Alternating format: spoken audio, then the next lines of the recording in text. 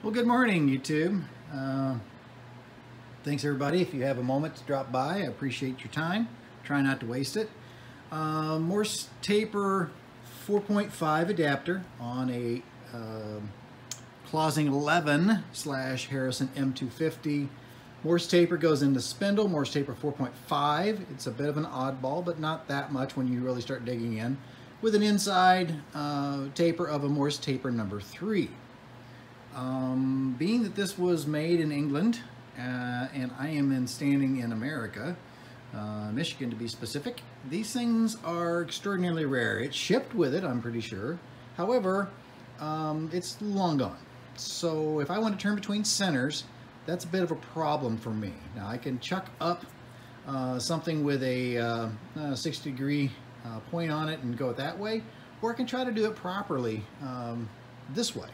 So let's find out if what I have ordered and received, if it's actually going to work. The original part number 8100009 versus a 910002. Again, extraordinarily rare over here. Let's see if we can find a workaround. We love workarounds. I'll bring you back. Okay, here's the receipt. I got this from Grizzly, which is a local supplier here. They sell all manner of, largely a lot of imported machine tools, woodworking tools. They're a big deal here in the U.S. They also have some of the old South Bend stuff. I think they bought, the name and a few other odds and ends. Oftentimes I use them to take an old South Bend lathe and look at the serial number and get the authentication papers from the original build sheet. Anyway, with that being said, just highlighting it here, this is part number, see it right there, P97302-912. You can see it's actually up here printed. It is a spindle sleeve Morse taper 4.5 to a Morse taper 3. Before anybody starts going off into the world, into the universe, there is no Morse taper 4.5. Yes, indeed, there is. It's not super common, but it's there. You can find it if you dig along enough. So, Morse taper 4.5 to a Morse taper 3 for, yep, 43 bucks. All right, 43 bucks. $12 to ship it, and $58.54. And this is as of February 20th, the year of our Lord 2022. Okay, let me bring you back. Okay, here is the taper. It is alleged that this is a Morse taper 4.5 on the outside with a Morse taper 3 on the inside. Let's see.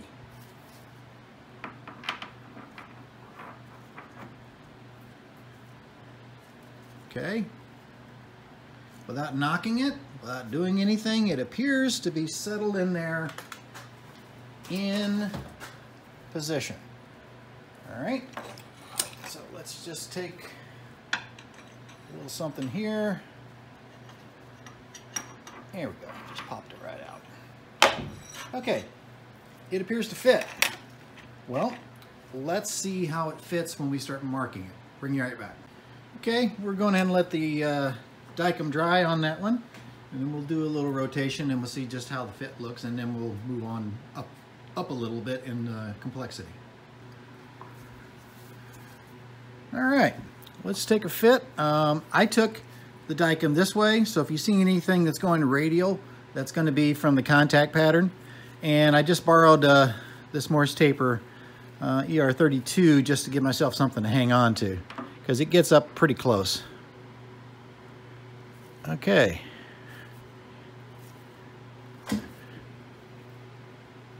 Well, actually, the Morse taper slipped before that one slipped. It bit. All right, hold on.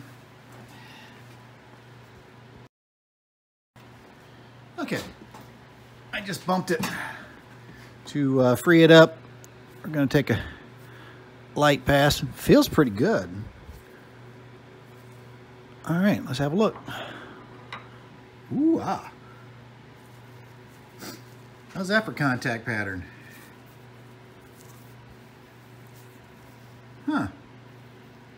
looks like it's hitting. All right, and actually in a very uniform way. I'll bring you back.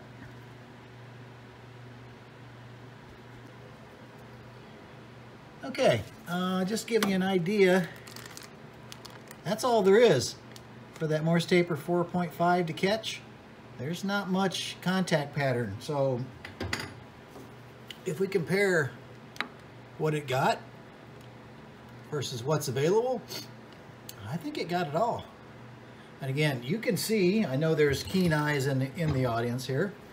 Yeah, it's got a little grumpy scratching around in there. Lord only knows this was a student lathe somewhere and they abused and beat on it, but it's still kicking. So credit to the designers, it's still going. All right, let's bring you back. Okay, again, just playing around here because it's my shop and I can play around if I want to. Just taking a quick look at this one, not optimal setup. Obviously, I'm going on to a taper with a roughed up old Federal gauge. By the way, if you don't have any of these style indicators, they are built like a brick outhouse on the inside. They are very good. So just compare one of these in weight, pop the back cap off, take a look. It's like, holy smokes, they overbuilt these things. So if you see one in a lot on eBay, get one and then see how you go. I'm trying to use this bar to reduce as much influence as I can. There's about 1,000th or so. Again, not optimal. Staying about 1,000th.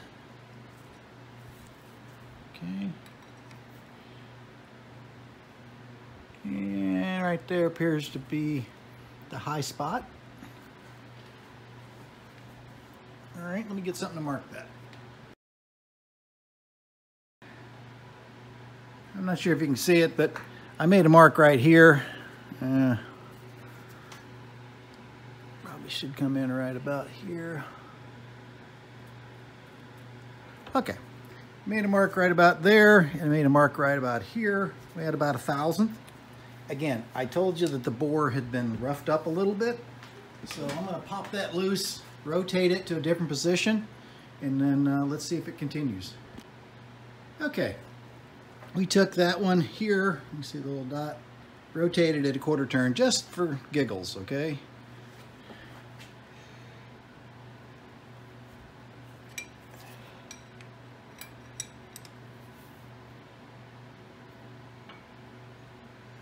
About 1,000, almost 2.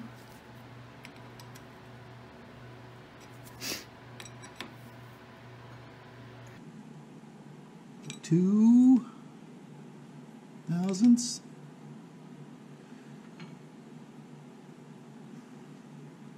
Oh, 2.5.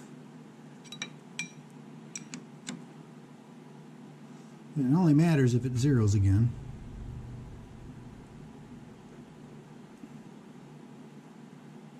Okay, I'm going to call that probably 2 thousandths right there.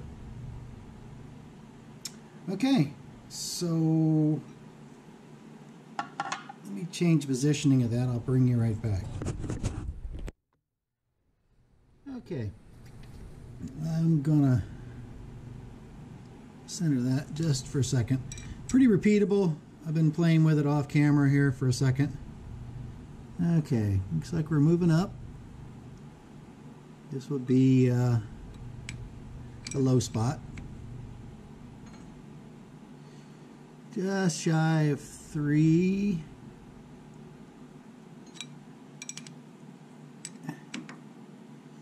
And I'm not the first person to notice this, by the way. There were folks far more skilled than me. There's about 0.5 thousandths there where I think it's just stack up at the deflection of the gauge, but it's pretty repeatable from there. So if I bring this around, it's just shy of 3. And this is a 0.5 thousandths gauge resolution.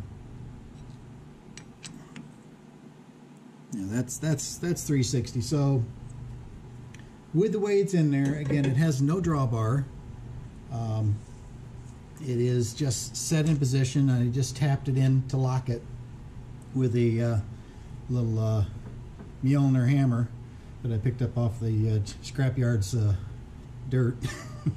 So with that one, it looks like we're got a couple thousandths of run out now. By the time you take it from there, extend it out, it's going to be a little bit more than that. So you just have to keep that in mind. It's probably going to show up. The whole reason for this is to turn in between centers. That's the whole reason. Okay, there it is. But what is nice though is at least I've got something in there and I can at least do something. It may not be perfection, but if I'm turning between centers, yeah, we'll see. But a little disappointing. At the same time, it is what it is.